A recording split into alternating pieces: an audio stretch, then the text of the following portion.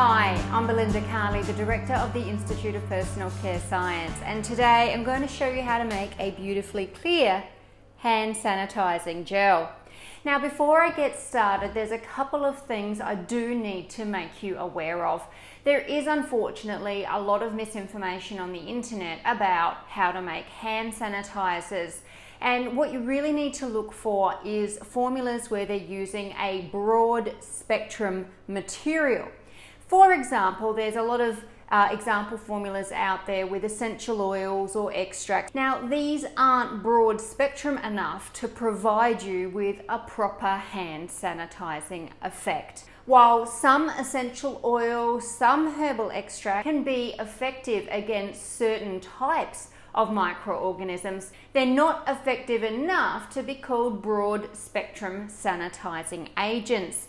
So it could give you a false sense of protection to use these essential oils or herbal extracts because they're simply not broad spectrum acting enough. You may also find they carry quite a strong aroma and can be irritating to the skin. The formula I'm going to show you today is with 70% ethanol. Again, we see misinformation about using vodka or other spirits. I just want to draw your attention to the fact that those spirits are typically at best 40% alcohol, which means you just can't get enough in your formula to give you a sanitizing effect. To be sanitizing, it needs to be 70% ethanol, otherwise you're not getting the broad spectrum action that you need out of a proper hand sanitizing product. Now there's a couple of other things I really need to draw your attention to before I show you how to make this product, and that is this is highly flammable.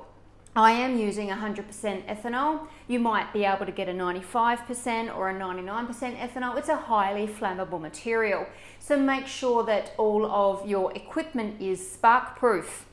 Also, because we have 70% ethanol in the formula, it means it needs to be labelled appropriately because it is a dangerous good. You can't ship it via air. Any transport needs to be done by road, and your product needs to be labelled appropriately because it is a flammable product. This here is 70% ethanol. It's a flammable good. I need to label it appropriately. And of course, your label requirements will depend on where you are. So you will need to check that and make sure you're labeling your product appropriately. Finally, a hand sanitizing agent is regulated differently around the world. So you may be making a product that isn't considered a cosmetic and instead is considered a drug and needs to be made by a GMP or appropriately licensed manufacturing facility. So with all of these cautions in mind, I'm now going to show you how to make this product. As an example, this is the ethanol I'm using. You can see it's 100%. Like I say, you might be able to get a 95% or a 99%, but we are talking about a very pure ethanol grade. Now I have here some water and some propane diol. I'm using the propane diol because it's a humectant. Glycerin can feel a little tacky on the skin. So I'm using the propane diol to help give some humectancy and softness back to the skin because ethanol can be very drying. Now I'm just going to mix these first into my ethanol. That was my ethanol measured out there. Just a gentle stir, and then I'm going to start mixing this under low shear. Now to this I'm going to add some Sepimax Zen. There are other polymers you can use. Carbapol Ultras 21 is also very good in a hand sanitizing gel. I'm using the Sepimax Zen simply because it's a real fail-safe material. I could add some other materials to this formula. I could add some betaine, I could add some aloe vera for marketing claims, also to add some extra softness to my formula. The Sepimax Zen will handle just about anything you want to put in there. With the Carbapol, just remember you would actually need to add the Carbapol to the water first. You need to make sure it disperses evenly in the water, then you can add your ethanol and then you can neutralize it. The reason I'm using the Sepimax Zen too, I don't have to worry about a neutralizing step like I would if I was using a Carbapol. Just remember, if you are using a carbomer or similar material, that there's some grades that aren't particularly soluble with ethanol. They'll actually form a little polymeric ball when you add the ethanol. They're just not compatible with the ethanol. So speak with your polymer supplier about grades that will be compatible with the 70% ethanol that we need in this solution. Now we just mix this in a large mixing vessel. We would mix this for a few hours. In the lab we don't have to mix it as long, but we just need to make sure that we're dispersing and allowing this polymer to fully hydrate so that it forms our beautiful gel.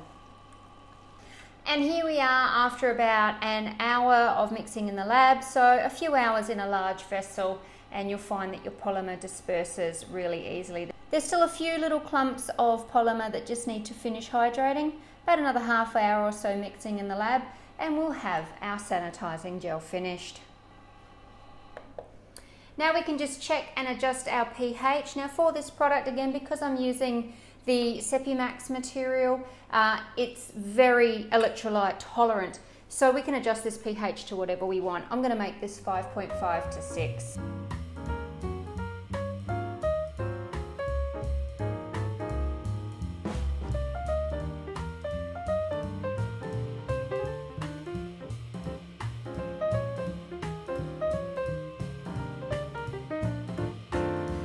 And here we have our beautiful clear sanitizing hand gel, a beautiful gel viscosity.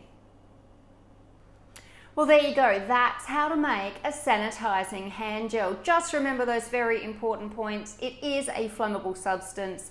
You are working with a flammable material, and sanitizing products are regulated differently around the world. So make sure you comply with your local regulations. Also, just remember that herbal extracts, essential oils, are not considered broad spectrum acting enough to be true sanitizing agents. You need 70% ethanol to give you a proper sanitizing effect. I hope you enjoyed this video. Please give it a thumbs up. Please leave any questions or comments below. Make sure you contact us for the free formula. We're happy to provide it for you so that you can get making more sanitizing gels. And make sure you subscribe to receive notifications about all our videos. Happy formulating!